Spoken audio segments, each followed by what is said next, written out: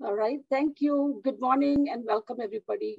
My name is Lata Poonamali. I'm the chair of management faculty at the new school and the host of this event.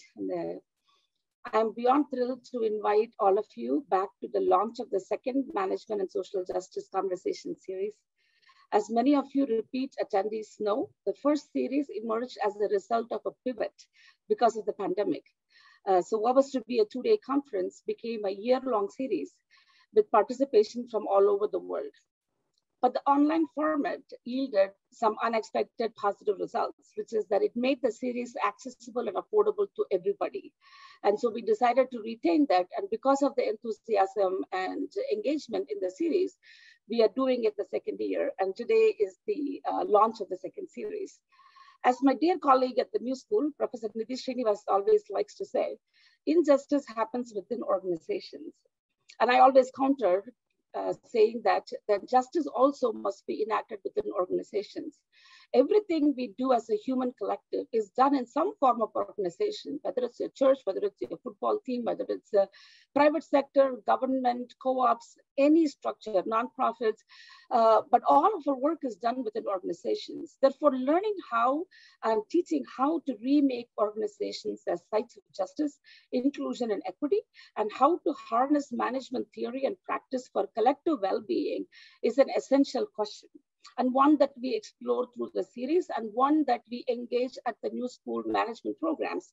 And so in this series, we also lift up academics and practitioners and activists who are on the ground, inventing new models, trying new tactics, and creating new kinds of organizations and leadership models.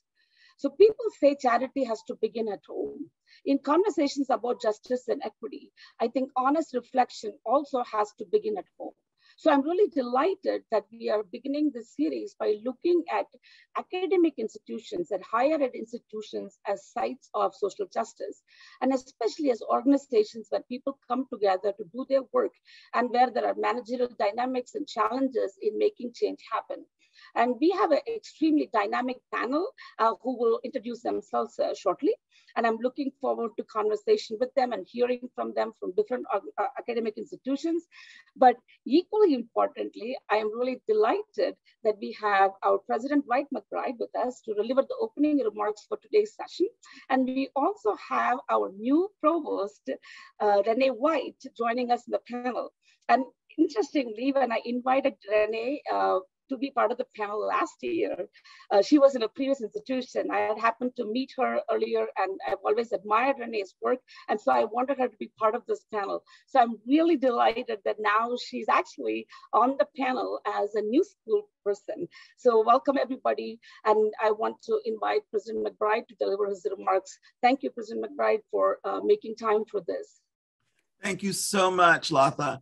And hello and welcome to everyone on the program today. I'm really pleased to be here and to celebrate and to congratulate and to really thank Professor Poonamali and her colleagues for organizing this important series and this particular program. Let me begin by acknowledging the contributions also of Christina Pizzulli, the team of students who have worked on this effort, and of course, Executive Dean Mary Watson, whose work and support and enthusiasm has been critical to making this program possible today. I am particularly pleased that today's program turns the lens on higher education and examines the ways in which our institutions are building capacity for more socially just organizational cultures and practices. This is exactly the kind of dialogue that we should be having here at the new school. And quite honestly, it's exactly the kind of dialogue, to put a fine point on it, that I think only we at the new school can have. We are the university where considerations of management go well beyond the well-worn pedagogical assumptions and approaches of traditional business schools. And we are the university that wants to ensure that the future of management and business education is really shaped by the values of equity, inclusion, and social justice. This series of programming is one way that we continually develop that distinctive approach. And it is how we are building a community of management scholars, students, and practitioners who are actively thinking and leading this work. It's really a pleasure for me to be here, and I'm delighted to turn the program back over to Professor Poonamali to get this conversation started. I am delighted to hear from this exciting panel, which of course includes my new colleague and partner, Renee White, our new provost. Delighted and thrilled to be here and very much looking forward to this important conversation. Thank you all for being with us today. Thank you, President McBride, and welcome panel again. Our moderator, Anita Howard, has some technological issues in logging in, so I'm going to be stepping in for her for this moment until she can come in. So we're going to start with actually asking the panel to introduce themselves.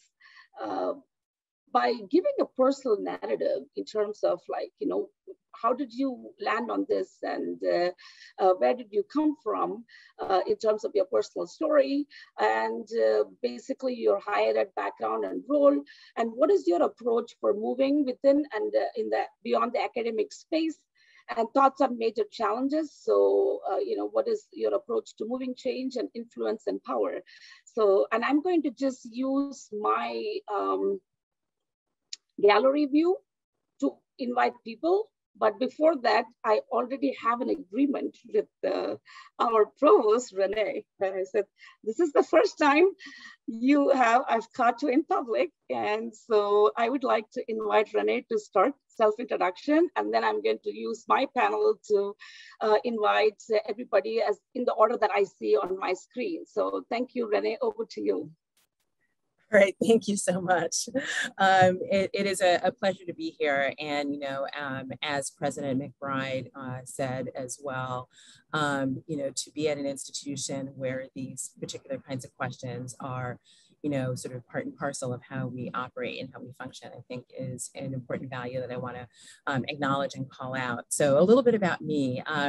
So I'm a sociologist by training, and in my own sort of academic work have always explored questions of identity around race and ethnicity, social class, gender, and sort of how they intersect and how systems either constrain or open opportunity. And some of my work has been around sort of health and health policy. Some of it has been race theory, and other elements are looking at representations in popular culture.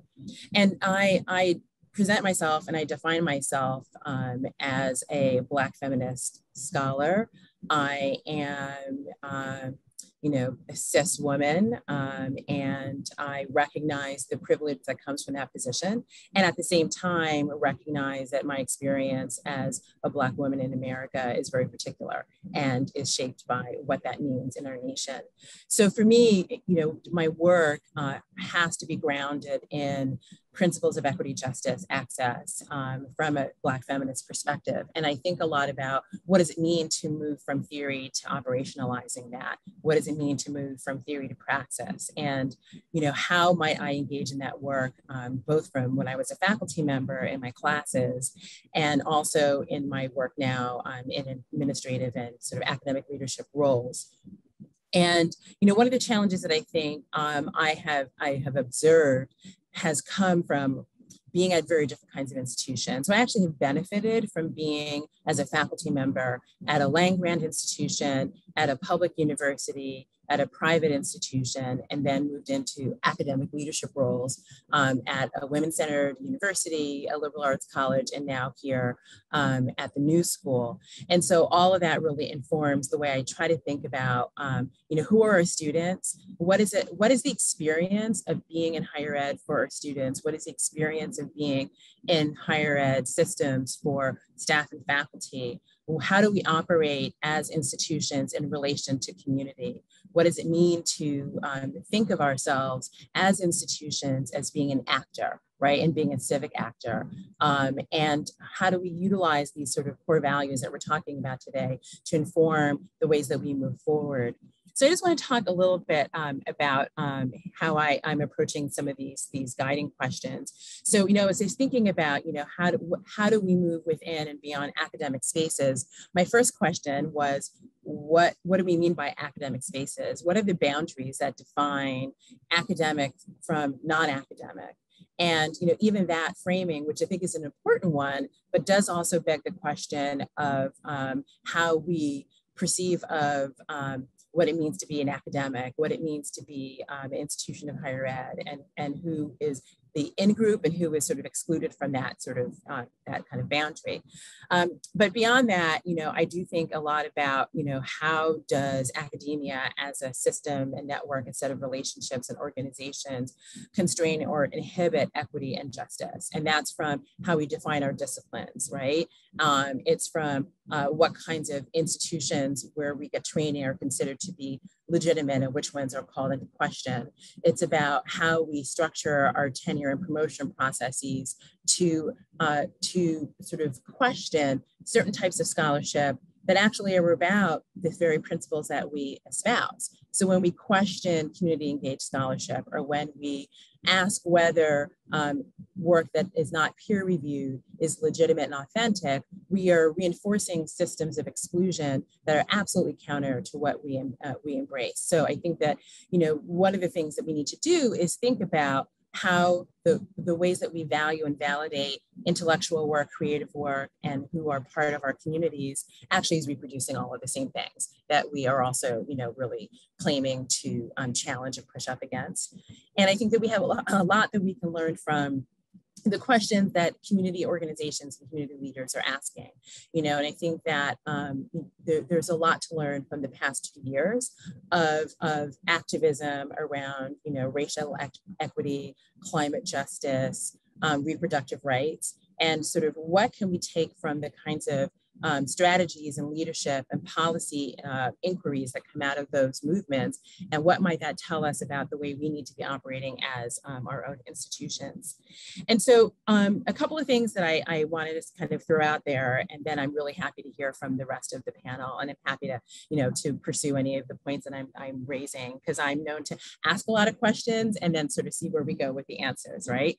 So, one of the things that we talk about a lot is facing a reckoning, right? So we've talked about this particularly as a moment of a racial reckoning. And that I find that both inviting and actually a little annoying, because, who's being reckoned to do what?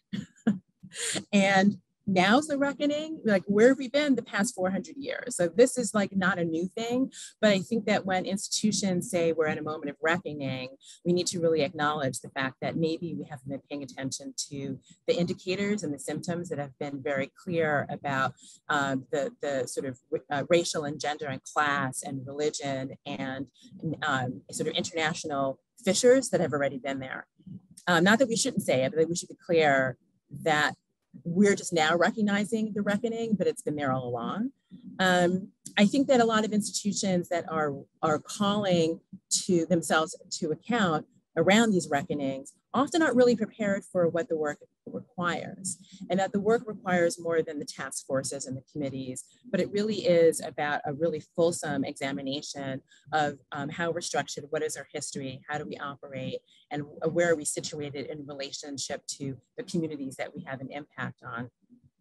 Which means that, we have to be prepared for the pushback. We have to be prepared for the claims that our work is elitist, that, that there are questioning our systems of power and equity is a reflection of being in the Ivy Tower, and that, the average person, doesn't respond to that. And we know that's not true.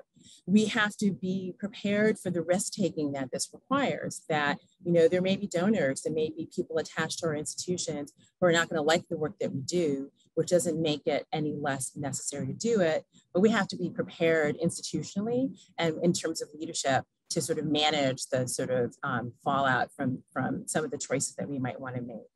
We have to recognize that systems are slow to change, but that means that the work is important, and maybe we need to sort of decode why systemic obstruction slows things down and move and change the systems, which is what our students tell us all the time. They're impatient. they're asking us to move quicker than we're ready to move because they see how slow things can be. And it's really for those of us in leadership roles, which I define more than just titles, right? I think that what does it mean to affect change and to push those systems is important.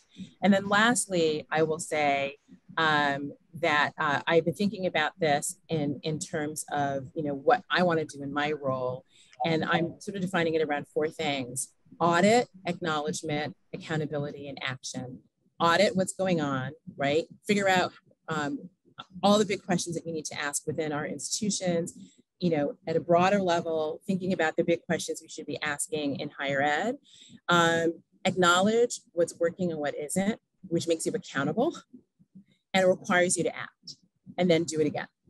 Right? So I'm trying to think about, in my role from a Black feminist vantage point, what does it mean to do that work? And how do I partner with people in other institutions to make sure that we are actually moving forward and rattling the cages a bit more than I think we've been able to thus far.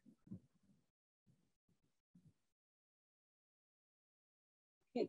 Thank you, Renee. I think, I really, obviously, you're stepping into a role at a time where it's very complex. Like I know the first 2 weeks, what you've been handling in terms of just the re-entry post-COVID or in the middle of COVID, according to some statistics, is not an easy time to enter. And I think it's the same thing with President McBride. He took office, and like we were talking earlier, that 18 months, this is the first time he's been actually on campus and meeting people in person. So it's such a dramatic moment, even if the moment of reckoning is a little bit offensive while it's been long coming, but it's definitely a dramatic moment at this point for higher ed institutions. And the other piece that I really do appreciate is your mentioning about the in-group versus out-group, and the the nature of the elitist nature of most academic institutions that separate people, right? And I think it's a very important thing to remember. And I think also the higher ed institutions get complex in another very interesting way that I would like at a later point of time or some of the panelists to address, is that when you think about representation in higher ed, especially in the US or in most Western schools now, you have a lot of international students who are immigrants. And, do we think about representation from that perspective also? Does our, diversity and inclusion equity initiatives, so do organizations look at ourselves as US institutions? Or are we looking at as a totally global institutions? Because if we are not, then we are participating in the same colonizing impetus that other imperialist initiatives have had. And so, it makes it even more complex and more nuanced. And so it's a very interesting introduction. I'm really looking forward to obviously chatting more with you, as time goes. So I'm going to invite Jay Gooseby, who is from Pepperdine University, and she's actually taught for the new school in the past. I think now it's probably she's too busy to come and teach for us. Way to put that out there, Lada. Thank you so much. And yes, I have. My name is Jay Gooseby Smith, and I guess a narrative introduction summary would be that I bring what comes from computer science, business, organizational behavior, and theology to bear on looking at issues of diversity, equity, inclusion, and justice. Originally from Gary, Indiana, which is predominantly a city full of people who are like me, Northern-born descendants of those who left the South. Then I went to Spelman College and majored in computer science, and then took an internship and moved to New Hampshire and worked in Massachusetts. And it was in that transition that the people became far more interesting than the computers. And so long story short, I actually met Anita and Lata after a career in corporate IT at Case Western Reserve University. where I earned my MBA and PhD in organizational behavior. And I share all that to say, because one of the things that Dr. White was talking about was how being at different types of institutions really helps you to have a good view of higher education. I would also add to that, having been socialized in different academic disciplines does the same, because it helps you to look at these topics at different levels of analysis, and it helps you look at them through different lenses.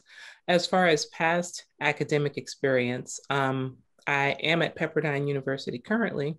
I started my career at Pepperdine University 21 years ago. However, I also had the experience of teaching at Butler University. Pepperdine University is a Christian university on the West Coast in Malibu, California. I've taught at Butler University, which is a Midwestern private institution in my home state of Indiana. I've taught at California State University, Channel Islands, which is a public university in California. And most recently, I taught at the Citadel, the Military College of South Carolina, which is a public university, and it's in Charleston, South Carolina. And I was tenured or tenure track at multiple different schools. And one of the interesting things that has brought me with looking at diversity in higher education is the importance of representation. And the representation isn't just for its own sake. And so many times I think we make mistakes in organizations because we don't make explicit why that representation is important. It's important because students many times are looking for people, quote, like them, to help motivate them to see that they can get from one stage to the next. Also, the representation matters from the standpoint of how we view knowledge, and how we enter space. For example, one of the educational degrees that I'm about to finish currently is a Master of Divinity. And I looked long and hard, and I decided to complete that last degree ever to be earned with my name on it at the Interdenominational Theological Center in Atlanta, which is an HBCU, but it's comprised of multiple denominations. And I chose that because, again, I like the difference of opinions and perspective that things bring. And so when I look at higher education, and so currently right now I'm serving as Vice President for Community Belonging and Chief Diversity Officer at Pepperdine University. So this is the inaugural of that position. It's not been held before. So I have the joy of creating a new department with a new team and doing this work in a Christian environment. And so that has been extremely gratifying, because one of the things I think we all often don't have when doing this work is the why. And so, like I was saying earlier, we have these programs, we say representation matters, we say we need to teach students about this, but the why is very hard to convey. And so where I am now, I have the freedom of bringing the why that is consistent with the mission of the university to doing this work. And many people will look at in a faith-based organization, they'll see faith-based on one side, and they'll see diversity, equity, inclusion on the other side, and they'll actually pull them as opposites. And so I have both the fun and the gift and the blessing and the challenge of bringing those things together. As far as moving within and beyond the academic space, I found that iron sharpens iron. With both my technical career and my academic career, I started off as an individual contributor and then moved to going outside of the organization to actually do things with the skills that I had. So in IT, worked on being an internal consultant, then going out and doing training for corporations and then coming back in. The same thing with higher ed, with starting as a faculty member for several years and then gradually moving into more outward facing board memberships and also consulting roles. And I really think that is very important for looking at higher education and how we're going to need to move into the future. Like you say, it's been an elitist organization, and it's just kind of been the same old books, the same old authors, the same old topics taught in the same old way from the same old vantage point. And as we diversify faculty members, we're able to become more global, to have people who have heard of other philosophers from other continents. One of the things that I do find to be true is that there's nothing new under the sun. And so if there's a philosopher that's one of the classics that we were taught that has said it, there's probably someone in South America or Africa or Asia or the Middle East who said it first. And so I think it's very important as we bring a diversity of views, a diversity of nationalities, a diversity of viewpoints, a diversity of situatedness, and that we do look at the intersections of what people bring. If we can look at those things, I think it brings to bear a lot more fruitful educational experience, because you'll bring different research methods, you'll bring different research topics, different research methodologies, and even just different research questions. For example, many times the traditional ways that some of us got taught in our disciplines, we talk about, research subjects, And so depending on who you are, no, these aren't research subjects. This is someone's son. This is someone's daughter. This is a human being. One of the things I learned that I know Anita and Lata are also painfully familiar with or joyfully familiar with is appreciative inquiry. And when I was first exposed to that methodology, I just railed against it. Because I was like, oh, this is just painting everything with sunshine. And I'm interested in these nitty-gritty topics and injustices and what's happening. And as I said, iron sharpens iron, getting out there and actually doing consulting and actually working in organizations. People are like flowers. Flowers don't bend away from darkness. Flowers bend toward the sun. And so toward that extent, I have found appreciative inquiry to be an extremely valuable tool in helping people themselves to come to a vision of a realization of what gives them life and to come to a decision of what they want to see. And at that point, I find that doing this work becomes easier because they're able to have a voice in creating what needs to happen. And we're able to focus on the things that give energy and the things that move us forward. And so that explains a lot of the philosophy that I bring to doing this work. I think the COVID-19 crisis, except for the losses of life and losses of economic stability, I think it has been wonderful for higher education because from a change management perspective, it has unfrozen us. And so when you want to instill new things, higher education's shaken and it's unfrozen, because I think to continue to be relevant, for some trade schools are far more relevant right now because we're sort of like this ivory tower and sitting and teaching people things. I think as we move forward to be successful, we really do need to look at our new student body and look at their new needs and look at the organizations and the communities that they're going to be going into and really look at what they're going to be tasked with doing. And I think liberal arts schools have a wonderful place in this because they're teaching the why, but I think they have a challenge to say why, that why is more important. And so I'm excited to sit here on the panel and to learn from all my fellow panelists. So thank you. So everybody, can you hear me now? Yes, ma'am. I apologize for the enormous difficulties I've had in getting into the conversation, but I'm so thrilled to be in it. And the fact that we have obstacles and challenges and blocks is something that, and a spirit to overcome is something that I'm hearing, Jay, and what you're talking about. One of the things that is critically important and that I'm hearing from all that what I've heard of what you all are saying is that in this moment, we've got a lot of challenges, perhaps unprecedented in their intensity and complexity with social justice issues, with the ways in which systems are coming apart and having to reinvent themselves simply because of COVID. I saw a recent take in an article written by a management professor who was arguing that this is a moment of opportunity as much as it is a moment of challenge.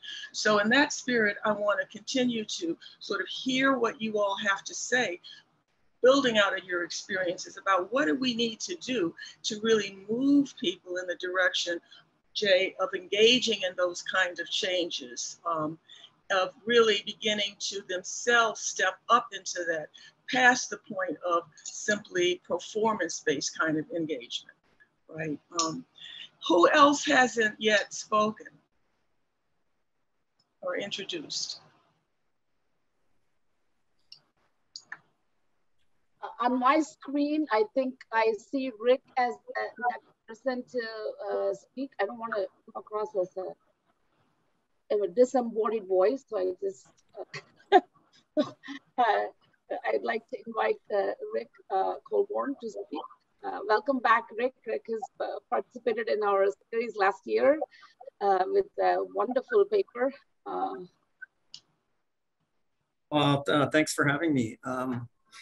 And everyone, thanks for sharing your stories. I think that's important. I'm coming to you from the unceded traditional territory of the Algonquin people here in Ottawa in Canada. I'm a member of the Mattawa North Bay Algonquin First Nation in Northern Ontario. You know, when I think about my narrative, it starts with parents who never went to university, who never finished high school, who have never had those opportunities. And so as somebody who was trying to kind of navigate their way through this, I didn't have guides. I didn't have a network. And I think that drives me in terms of how do we open up universities? How do we tear down these walls, and how do we bring air into it so that we have a wider group of students who are coming in? And so, you know, part of my narrative is that I worked with kids off the projects, right? So from like 6 years old up to 13. And then I did street work. So I worked with drug, alcohol, and mental health on the downtown east side, which is basically working with people who live on the street, and that's their life. And so a lot of the work that I've done kind of comes out of that. So when I went into education, I was very much a critical scholar. I was very much a critical person. I looked at power. I looked at how power and learning kind of work together, not only in universities, but in organizations, because I'm in a business school.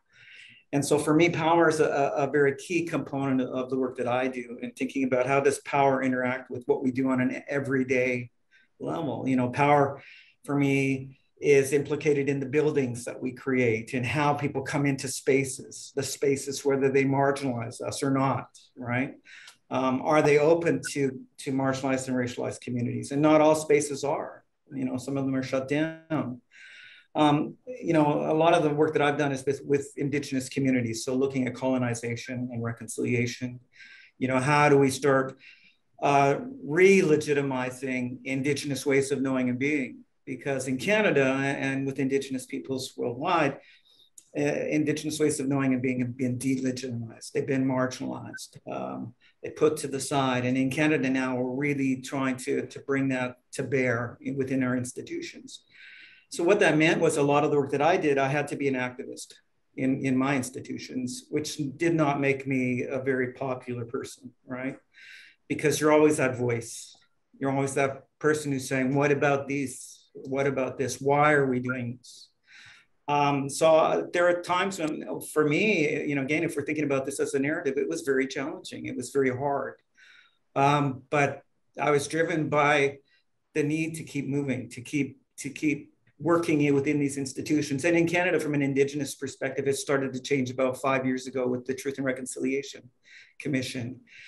And so that enabled me to move from being an activist within institutions to being an advocate. And then from being an advocate to coming into this role that I'm now as an Associate Dean of Equity and Inclusive Communities. And so a lot of the work that I'm doing comes out of that experience. It comes out of the work that I did on the street. It comes out of that feeling that, right? So the approach that I take to everything that I do is around empathy and community. So when I'm thinking about what I'm doing, I'm thinking about empathy and I'm thinking about community. When I teach business, I teach about empathy and community, that we are parts of communities and that we can't be extractive, right? That we need to be giving back to communities, and any work that we do needs to be mutually beneficial. You know, how are we impacting the communities that we're doing? And so that translates internally to thinking about how do we open up our recruitment so that we're not just bringing in the same old students? How do we open that up, and how do we provide financial support for students who may not have that? How do we rethink our curriculum, right? And our pedagogy? But not only that, how do we make sure our faculty are in line with that? Because they're not always in line. You know, for some faculty, social justice is a dirty word. And that's amazing to me, because social justice for me is a fundamental. But I know that there are faculty there who see this as a dirty word, as a construct. They see that this idea of marginalization or equity as a construct. They don't see that this is the reality and the lived experience of our students and some of our faculty and members of the community. And that's part of the work that I kind of need to do when I'm navigating through this. So when we think about recruitment, how do we open up recruitment? To kind of echo Renee's words, how do we rethink tenure promotion? How do we rethink what publications count? Because again, you know, the publications, if I want to have impact, real impact, are not always journal publications. They're practitioner, they're community. From a research perspective, not all my research is going to be publishable, because the research, for example, may be very much active-based research where we're going into communities and we're enabling a community to challenge neoliberal forces within that urban community to enable them to push against that. But that's not what academics, or particularly in business schools, do. So how do we keep that moving? Well, part of that is to attract other faculty who share those values and beliefs. And what I'm really excited about is at the Sprott School of Business, we're turning this around. And we've got a new dean who this is a fundamental value. And so we're very much really digging into all of those pieces to make that change. But that's slow, it's hard work. And it means, you know, you're rethinking how you hire, you're rethinking how you look at, you know, applications, because in a university, you don't always see all the applications. They're screened before they come to you. So how do we start to see more so that we can look at that diversity? From a research perspective, I'm working with Indigenous communities. I'm working with LGBTQ2S+ communities. I'm thinking about how do we make a difference in that? And then how does that feed back into the institution? So how do we create programs for Indigenous, Black, LGBTQS2 communities that are connected to the community, but we can drive that out of the university and leverage our resources? So that means I'm also talking to fundraisers, right? Like funders. How do we bring the money in to be able to support that? So it's a lot of work. But I do it because I think universities have been elitist and universities have been shut down to marginalized, racialized communities. And I think we need those voices within our institutions to make change. And if it's a small change counts, right? But every day when we make change, we start to push those walls, we open those windows. And for me, that's what drives me, is every time we have a new Indigenous student, a new Black student, a new LGBTQ2S+ program, that means we're getting there. But it's a project, and it's a long-term project. And it's tied up in pedagogy, it's tied up in curriculum, it's tied up in how we look at our research, how we partner on our research, you know, transdisciplinary research and multidisciplinary research, and then how we tie that into the community and how that benefits the community. And so that's kind of my approach and the kind of things that I think about. And so another side of the work that I do is I build partnerships. I build alliances with community organizations, with potential corporations, if they want to be part of the kind of work that we're doing in an authentic way. If they're inauthentic about that, then we won't partner with them. And then with other institutions and other partners and other faculty members. And so we're very open around partnering. We're very open around that so that we can achieve those gains and achieve that vision that we're after. So that's just, get into kind of where I come from. So thank you. Thank you for that powerful schema for change and for a real paradigm shift that is profound and steady state in how you engage and move that with a real intention to make that impact and that shift happen. Not just re-envisioning, but actually moving it with that kind of really gritty, focused intention and clarity. Can we hear from Melanie Hart now? Because I know you're in a role where you're seeing that from the standpoint of the whole system change that we just heard about being moved in a very steady state fashion. Good afternoon, everyone. So pleasure to be here. And I don't know about the rest of you, but I am very excited that Provost White is now at my institution, so I am very excited today hearing from her. But, you know, in order to tell my story, my narrative, my story is very much so grounded in a Black feminist theory, but it's very much so Black feminist practice because it's grounded in my mother. My mother was a Black woman from the South, from Alabama, born in 1939, which means she picked cotton in this country, right? And so there's nothing that I do that grounds me more than that experience of being the daughter of a Black woman who picked cotton in this country and then migrated north, very specifically to New York City in search of freedom, literally. And so my work, my praxis, my research is always grounded in the idea of liberation. And that is where I place this idea of diversity, equity, and inclusion and social justice within the idea of liberation. And how do we achieve that? How do we define that? And how do we think about that? And so I come to this work very authentically as an individual, as a Black woman, and then I bring the academic practice around it. And so very much so a practitioner before anything else, Black woman, and then a community organizer. And so that's very much how I've approached this work, even within institutions. And so I'm a lawyer by training, but I've also worked in many different disciplines. So I have run workforce development systems for the City of New York. I've run housing for the City of New York. New York City Housing Authority. I've been executive in that organization. What I've done throughout my entire career is look at the systems that we have needed to impact in order to have systemic transformation, in order to achieve liberation. And so I've tried to work throughout those different systems and think about real transformation and change and liberation within those contexts. And so higher education is a natural place for me because that is where, for lack of a better word, is the training ground for many of our future leaders. And so when I think about the work that I have done, I have always said, how do I make sure that we're building on each other and that we're making sure that this work continues to move forward and is not dependent on any individual. And so me coming into higher education very much so has been about, and now how do we think about the next generations and what their work will be and how they engage with and participate in those systems, whether they're leading them, whether they're recipients of them. My master's degree is in urban policy from the New School. And so I'm returning to my academic home in many ways. And I think about policy in the context of both being a recipient of that policy and being on the side of receiving. So being someone who's actually executed, implemented, and changed those policies. And thinking about the real world impact of what that means for individuals who are moving through these systems that operate in higher education, that operate in housing, that operate in workforce, that operate in all areas of our lives and intersect through individuals. And so I take a very systemic approach to thinking about equity, inclusion, and social justice. At the New School, President McBride had the honor of starting right in the middle of, right as COVID hit. And he also started in March of 2020, and in May of 2020 is when George Floyd was murdered on camera.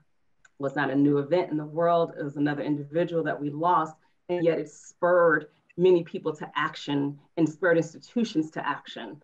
And so one of the things that we did at the institution was we actually launched the Office of Equity, Inclusion, and Social Justice.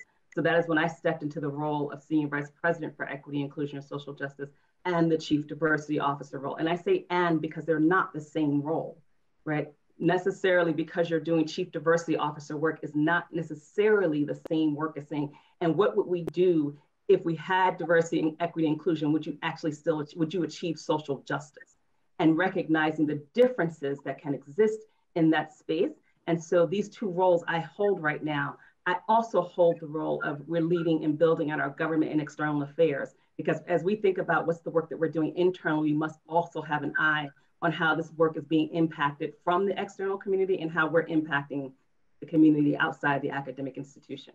Similar to what Renee talked about, this idea about who are the actual academics versus the intellectuals, and where's the production of knowledge coming from when we think about how do we move our systems forward. This racial reckoning, if we want to call it that, is not a new phenomenon. And in fact, I would argue that many of the things that we're seeing today are just a repeat of what we've seen historically, right? In different times, it looked different ways, right? And so this is not new.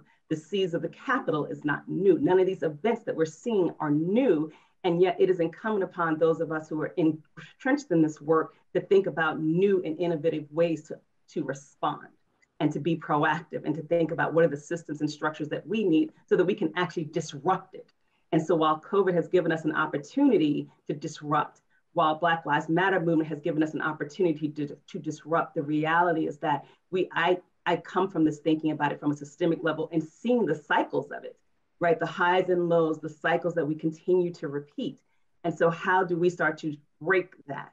I also ground my work, because I am an attorney, also in the idea of, and this is, the most overwrought term today, of critical race theory, but actually being someone who went to law school, that's where we learn the phrase, right? That's where we learn the pedagogy of it.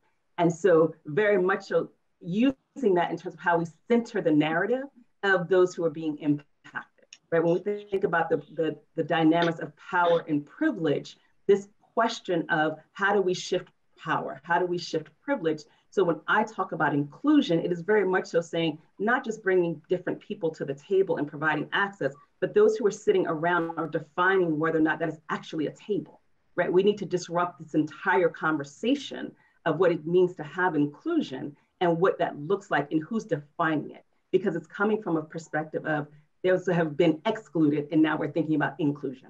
And once people get to the table, it might look like a totally different thing if different people can actually come in and actually work on that. So at the New School one, I'm working particularly around 4 areas, being the student experience, pedagogy and curriculum, faculty and staff, recruitment, retention, and development, and then very much so this idea of leadership accountability. There's a distributive model of how we do this work, right? Not all of us know you cannot have an office sitting to the side where everyone comes to and says, that's where you send all your issues, right? And so this idea, very much so grounded in me being a community organizer, works very well for me, is thinking about how do you make sure you're lifting up and imbuing the community so that they find their own power sources, right? This is not about me empowering people. People come with their own power, and yet we also have to have support and accountability. And so how do we do that through our entire community so that we can say systemic change is coming not from the top down, not from the bottom, but we're all meeting in the middle. And this is a more systemic change perspective of how you move the institution. So I'll stop there and look forward to my colleague, Crystal.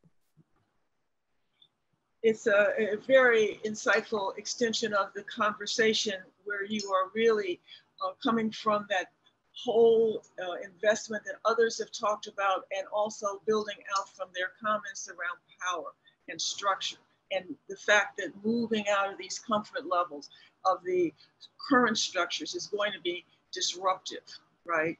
And it's going to require us to really engage in very different ways, perhaps, to continue the actual implementation of the kind of changes we often are talking about, but aren't walking the talk with. Can we hear now from Crystal? Well, first, I want to just thank all of my colleagues for their very thoughtful reflections about how they came into this space, why they're in the space, what do they think about when they're undertaking their work, which is varied and deeply ambitious. So I appreciate all that you have said. I think I'm going to keep my comments short because generally I build on things that everybody has said. What I will say that is distinctive, perhaps, is that I come to the work as raised in a biracial or a multiracial home. My mother was white, my father Black, in Detroit, Michigan.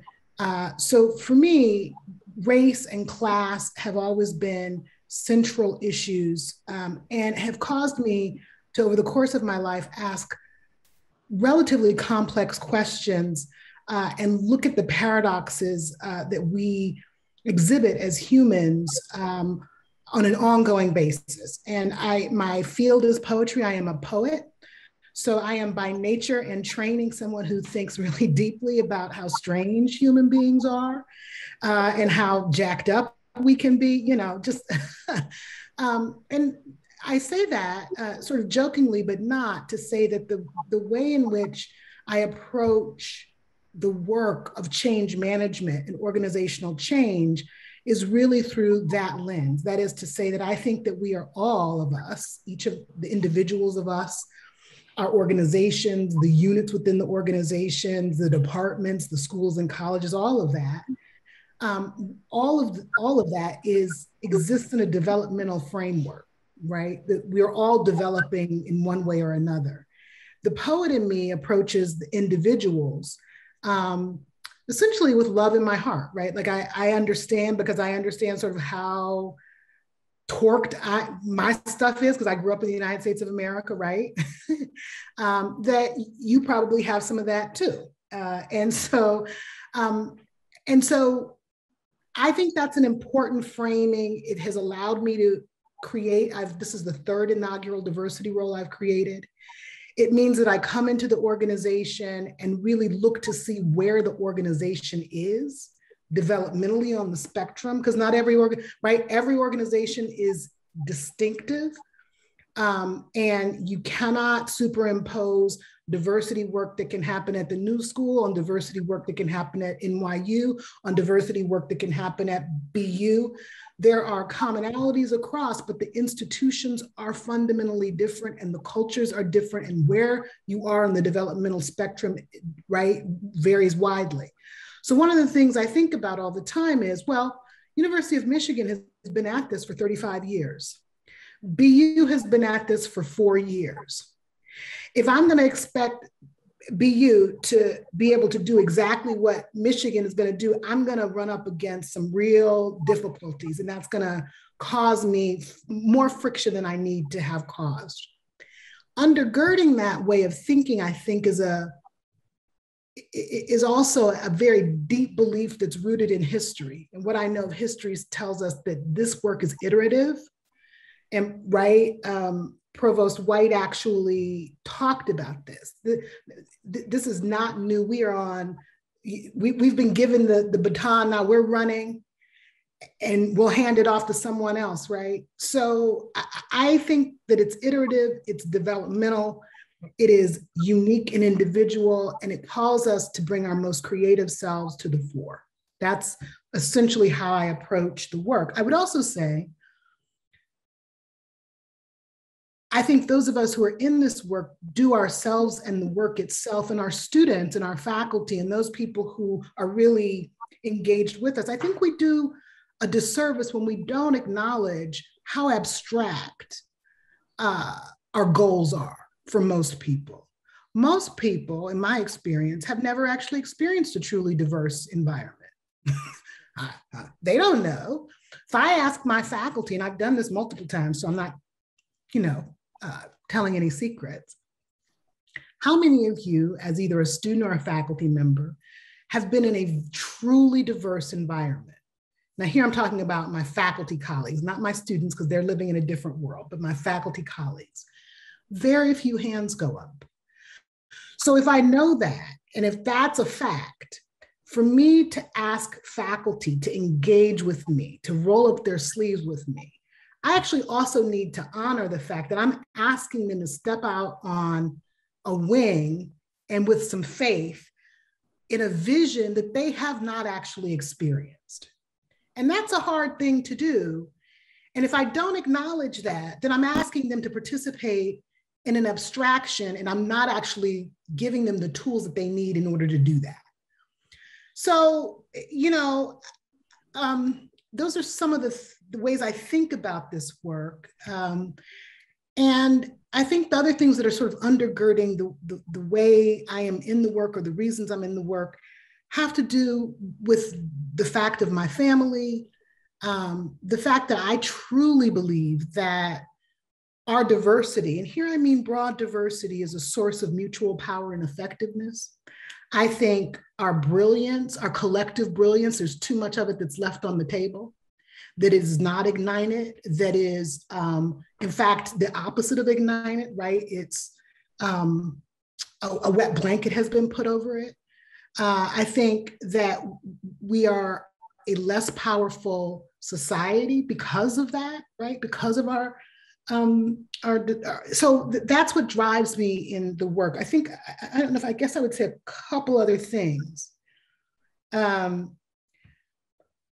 At BU, and these strategies are different. They're different than the strategies that I used at Bates, and they're different than the strategies I used at Reed, and that's because each of those institutions were very different from one another.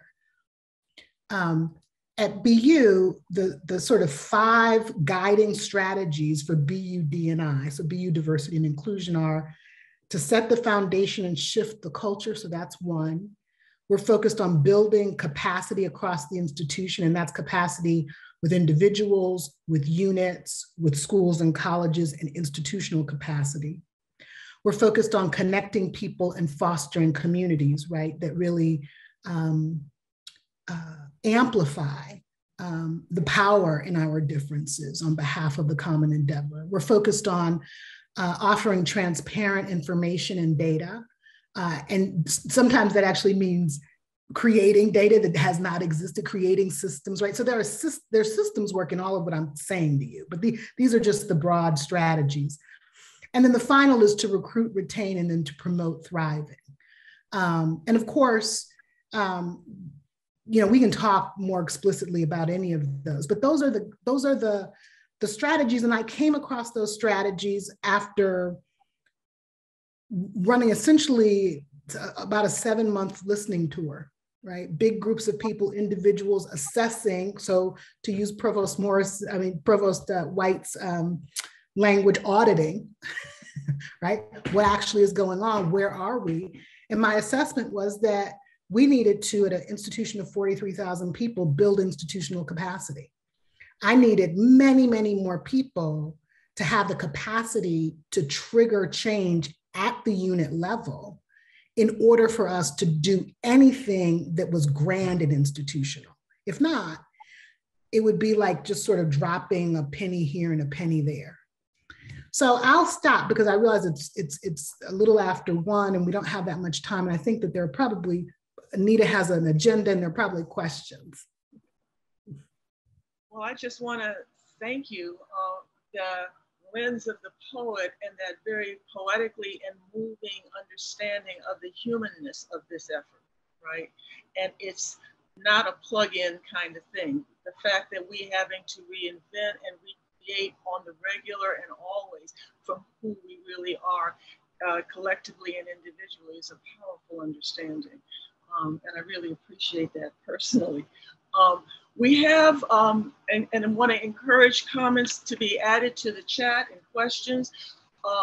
One that is in the chat now, I think really builds off of and encourages to come back, all of you, with, here's the question, can the speakers share some concrete examples or, models of how to structurally and systems-wide go beyond representation in education? Some successful attempts and some failed attempts and what we can learn from them. This move from, as the title of this talk is about, moving from the inclusion, to the equity, all the way through to the justice. Social justice is about actually doing something about things we're aware of, right? And so this question is really, can you talk about some concrete examples of or models of how this has been done in your experience, and also some of the failed attempts and what they tell us that we need to learn from?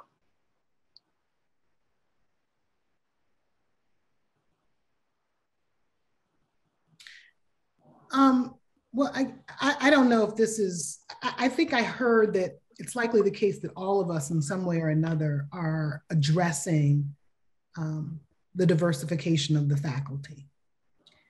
And, one of the things I would say is sans real holistic change around faculty hiring, what we do essentially is work around the edges of an existing system that is relatively exclusionary. So I just want to put that on the table. And I'd also say that the academy broadly, in my experience, is perhaps one of the most hierarchical, elitist, and exclusive kinds of organizations or kinds of, right, that exists because the entire thing is predicated upon exclusion and elitism, maybe with the exception of community colleges. So everything about faculty autonomy, faculty hiring is really based on hierarchy, individualism, the meritocracy, that whole myth, all of that. I would say that there are real successes in faculty hiring, but in order to get to them concretely, you've got to change the ways that faculty understand or define excellence, which is a real pressure point in the academy. So you've got to change bias. You've got to change faculty hiring structure. You've got to change promotion and tenure on the tail end. You've got to actually change the way and or the amount of faculty lines that are allocated, because there are cohort hiring we know works. So we know what works in faculty hiring. The problem is we don't do it because it's very costly, and it's costly both financially and it's also costly in terms of human. So one of the things that I would say does not work, or I have seen fail, and has failed on my side, what has worked and what hasn't, both on the same side. When I go in to work with a group of faculty around their hiring culture and really begin to ask them to interrogate the assumptions and the biases that exist that simply sort of repeat the same kinds of mistakes that we've seen over the course of the last 150 years. If I hold that group of people close and talk with them through their process, right? And create a space that allows for them to be really in communication with me, because that's a kind of coaching and mentoring. It can be relatively successful. When I come in and just give them a training, or come in and just talk to them and then send them off into the world, right? They do what everybody does. They revert to the habitual state. And this to me is a great metaphor for the work that we all have undertaken, which is to say, we all humans revert to the habitual state unless there is something else holding us in a space of newness. So that's one concrete example. I don't know if that's a helpful example, but at least it's on my side, it's a concrete example. I want to jump. Oh yeah, sorry, go ahead. Sorry, Provost, go ahead. No, I was just going to say that, that really resonates with me, because I think another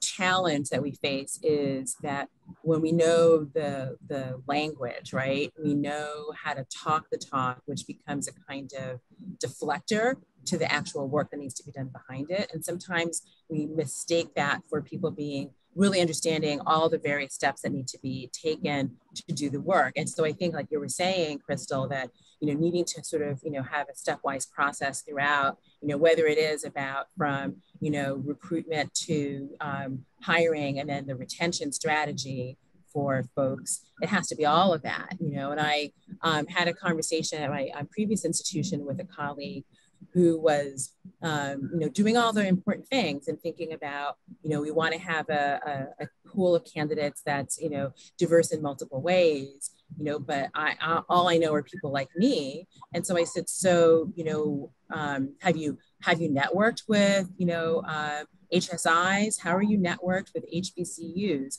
Just as a start, like that's just like basic kind of thing.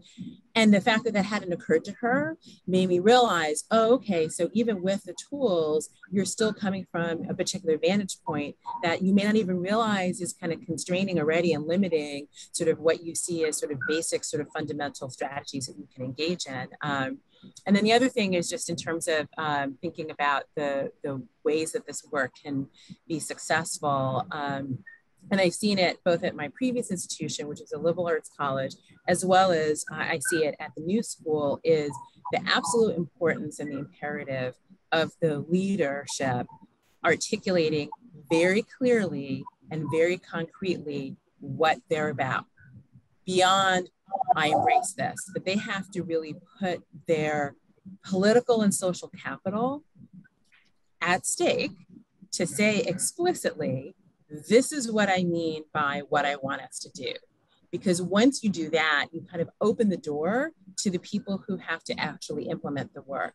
But if it's too theoretical or too conceptual and not grounded in, this is how it translates into our plan, or this is how it translates into our strategic, thinking or our mission, then it's too fuzzy and the charge is unclear. And it's hard to kind of, feel that you are tasked with actually carrying out the things.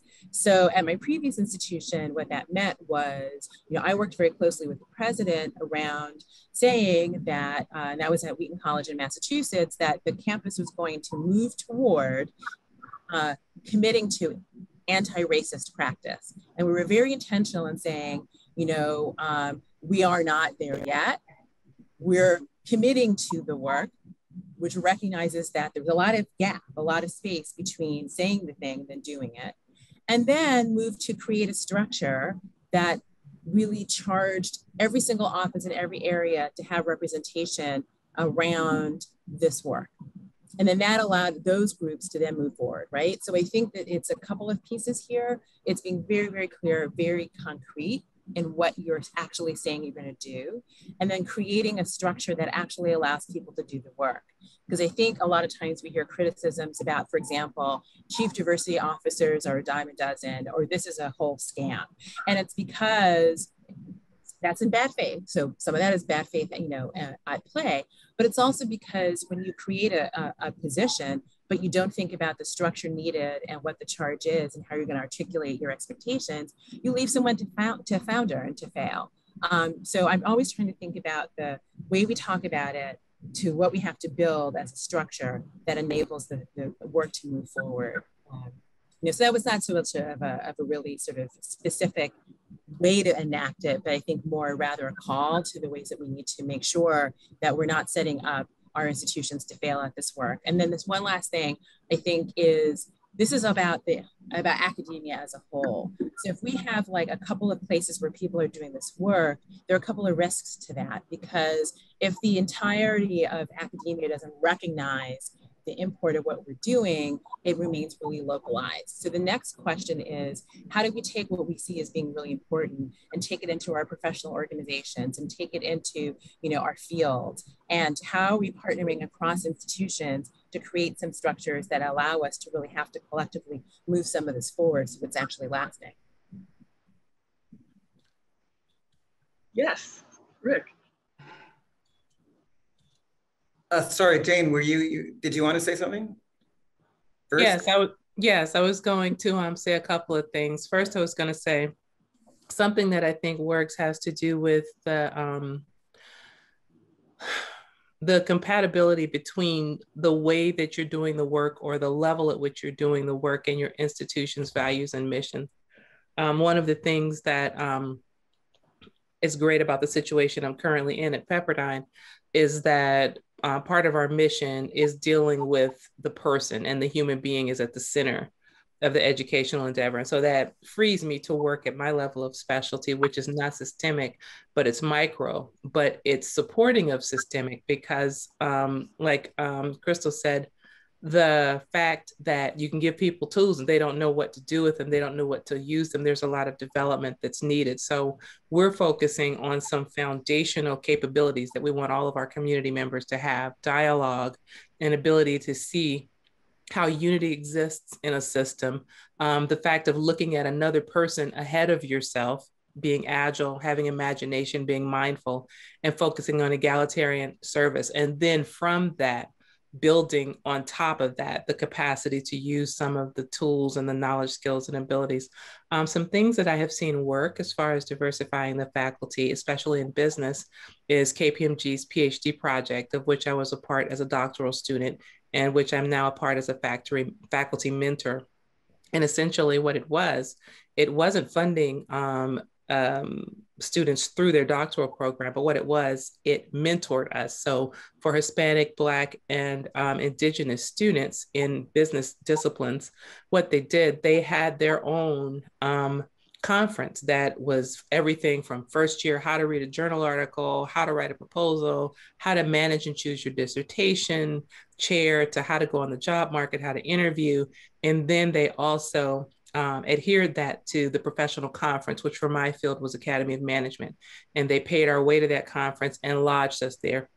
And they told us how to read the program, had the president of the Academy of Management come in and talk with us, and socialized us into our field. And that served as a social network. And so we are humans, we are people. And so we're social beings.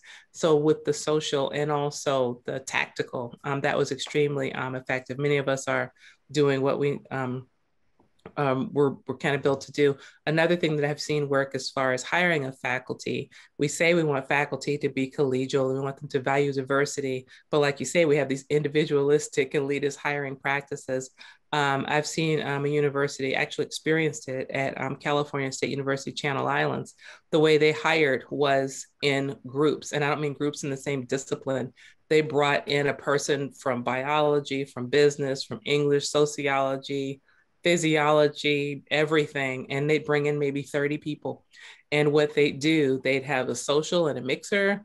They'd have small groups and have the candidates work together on a group task. They would observe how people worked in groups. They did a traditional interview, they did the traditional job talk, but they really were a collegial institution, and multidisciplinarity was part of their cultural values. So they mimicked that in their interview process, and they got people that were team players. And when you look at the structures and how people were seated, they scrambled up the departments. They didn't just sit all the biology people here. They didn't just sit all the anthropologists there. So from sort of soup to nuts, that particular interdisciplinary value that they had, they carried it all the way through. So to that extent, if we do value diversity, if we do value inclusion, we need to think of those things from the standpoint of recruiting of faculty. From admissions, there needs to be something in the admissions process for students that tags to see that they have, they value diverse environments. They're going to create inclusion in our hiring and our reward structures.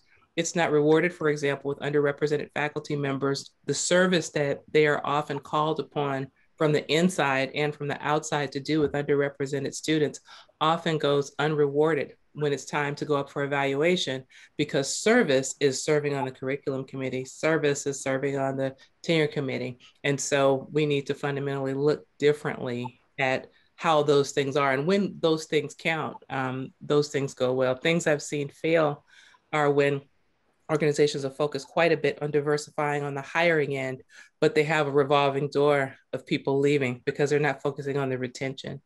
And so those are some things that I've seen work and things that I've seen fail. Can we hear from Rick and then Melanie, and then we'll close with Lata's closing thoughts. So, I think that we can't have diverse faculty if our students don't make it through primary school. If our students don't make it through public school, through high school, I can speak from an Indigenous experience, is that we've had to go back to public school. We've had to go to high schools to make sure our students aren't quitting, right? That they're not leaving. And then we need to get them into the universities and create pathways, right? And create lots of different pathways through strategies around broad-based recruitment, through creating the financial supports and potentially the community supports that they need to leave their communities and to be successful in the university. And then we need to help them kind of create those pathways through to graduate school and have those TARA opportunities so that then they can go and do their PhD. So for me, what's really important is we need to kind of go back and make sure that path is clear and make sure that we're building success and we're supporting that. And that's something that we did with a program called the Chinook program out on the West Coast when I was with UBC in the Sauder School of Business, because it was very clear to us that a lot of students weren't even getting to university. A lot of students, when they were accepted, were scared. They couldn't even cross the threshold of a university. And so we worked with primary school students and high school students to just start getting them used to that idea, to allow them to understand that they can be part of this, that they aren't they are able to do this, right? Because a lot of Indigenous students have been told no, they distrust education, that they're not good enough, and so we did a lot of work around working on that, and so that eventually we can bring these students up and create these PhDs or become our future faculty. And so I would just add, you know, we're working on so many of these things. I think Crystal raised a great point about where you are in your institutional growth, right? And where you are in your organization and what your expectations are. And I think, you know, we sit in a unique position at the New School because we're a very progressive institution, and yet we still need to build frameworks, right? We still need to build the infrastructure to be able to do these things. And part of it is having a common language and understanding of what it is we're even talking about, quite frankly. When we talk about inclusion and social justice, what does that actually mean? And I think someone mentioned earlier this idea of what does it mean when you have such a large international community, and what is it rooted in, right? I think Latha raised the point of when it's an international community also coming in, we're not just talking about a domestic context. And so I think that the complexity of that requires that we have really a really complicated idea of what diversity, equity, inclusion mean, not to the extent that we're doing the diversity of thought as the exclusive purview of this is what we now have as diversity. There are people who are systemically excluded from these institutions that we know we need to address, right, within the context of social justice. To the question that was raised, you know, I have an example that's very tangible that happened in the institution that I think is both a success and a failure. And it speaks to what Provost White spoke to of being able to audit. So I think all of us probably have done a campus climate assessment at this point at least once in our careers. And we've done that. And so we have this baseline. But one of the things that we did also very early on in the development of the office was put out a call to action to the entire community. And we did it at every level for people who had any responsibility for any function in the institution. And the idea was to say, what can you do in a very short term as we think about these very systemic and long-term things that take incremental change? What can you do from your position of power that will influence and impact how we are doing from an equity, diversity, inclusion perspective and social justice perspective? Literally freeing up everyone to step into that position and say, this is what I could do today to change the experience of the people that I impact. And we did it saying no new resources and not dependent on anyone else. What can you do in your purview, right? And so it was an opportunity. And I think the failing of it, and it was, for me, it was a learning and not in a very, you know, it's data, it gives you data. It taught us that people have to learn and understand what it means. What are we talking about when we say equity, inclusion, and social justice? Right? That is not a common language. It is not something that everyone understands in the same way. And so that is one of those things that we actually have to say, oh, give people the tools, the resources, and a common understanding of what this means to move this forward, right? Because it will look different in different ways. The success of it was seeing people at all levels of an organization activate and really recognize their bases of power and how they were impacting and influencing culture, policy, and practice. I think that's a tremendous success for people sitting at different parts of the institution. It also gave us an opportunity to understand where are the people across the institution, how do you diagnose that, and now how do you galvanize that, right? And so where are you starting? So I do think that there's success and failure in all of our learnings. And so I think that that's one of those tangible examples. Powerful sharings. I just want to personally thank all of you for your stories, for your insights, for your experience, and for your steadfast work in the arena of not just the academy, research, education, but moving social change, moving equitable social change, and moving social action. Making that a common language and engaging it is something that is truly a mission and a calling, and I thank you for it. Latha. Thank you. Thank you, Anita, particularly, and thanks all the panelists for joining us. And obviously we could hold probably like a 3-day conference on this, just with you all, not even inviting anybody else. And we will still be scratching the surface of what we can do in academic institutions, because I think academic institutions, I always find like, you know, like it's a paradox, right? Because one of the things that academic institutions get valued is the legacy, that, oh, you've been around for 100 years, you've been around for 300 years, or you've been around for 400 years. That means like you are an institution that's enduring. And there is a cost to that enduring nature of institutions, which is that structures get reified, power differentials get reinforced, and traditions get established, and that makes it very difficult to break into. So this was a really energizing conversation. Thank you so much, everybody, for joining us. And as we said, this is the first event of the series for this year. And the second one is going to be on September 22nd. And this year, I'm also kind of like opening it up a little bit that, I don't want to hoard this for just for the new school. So we are actually starting to host co-hosted events. So September 22nd, which is Wednesday, at 11 a.m. to 12:30 p.m. Eastern, we're going to co-host this event with Bristol University in the UK. And we've been working with them for a couple of years now on different things.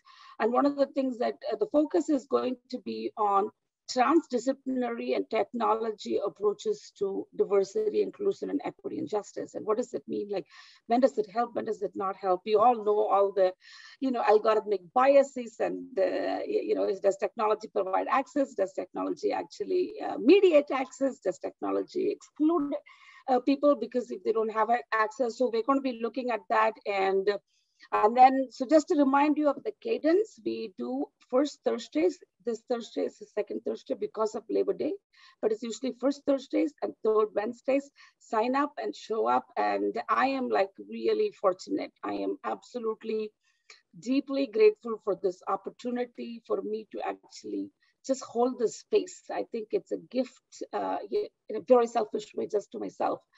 Because it is such a reassuring and reaffirming thing for me in terms of like, people talked about, like, for me personally, as a first generation college graduate, growing up in a not well-to-do country and a society which is very patriarchal, education is my salvation. It really did change my life. And so this particular panel is particularly like absolutely important for me. And I appreciate all of you showing up, and thank you very much. And I hope to see you all in the next event.